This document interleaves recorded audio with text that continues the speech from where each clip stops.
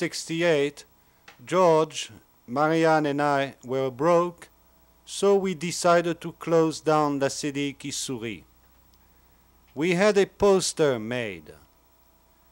There is always someone making a fortune, someone going bankrupt, we in particular. And since la fête est permanente, La Cedille qui Sourit turns the page and announces the realization of the Eternal Network. Part of research on the Eternal Network was No.2 dedicated but not limited to these Canadian members of the Eternal Network: Vehicle Montreal, General Idea Toronto, Works Calgary, Image Bank Vancouver. Here's the score now. Concentrating silently, send waves of greetings, weather luck, man luck, woman luck to any or all of the members of the Eternal Network the world around.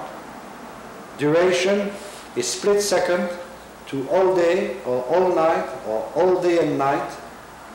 Performance note: no proof of reaching or benefiting is necessary. Knowing yourself, suspecting others to be performers of telepathic music is sufficient. The network is everlasting.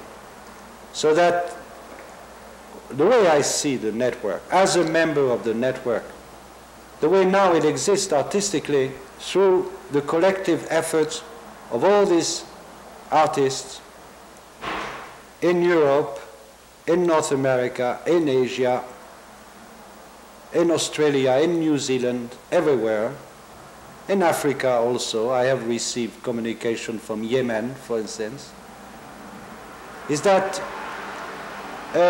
each one of us artistically function in a network where, which has replaced now the concept of the avant-garde, in which functions in such a way that there is no more art center in the world now. Nobody can tell us, as Terry Reid put it, I think, in Australia lately, nobody can tell us where the place is. Where we are is where the things are taking place. And although we may need some to meet at times or to gather information in certain places, the network works on its own.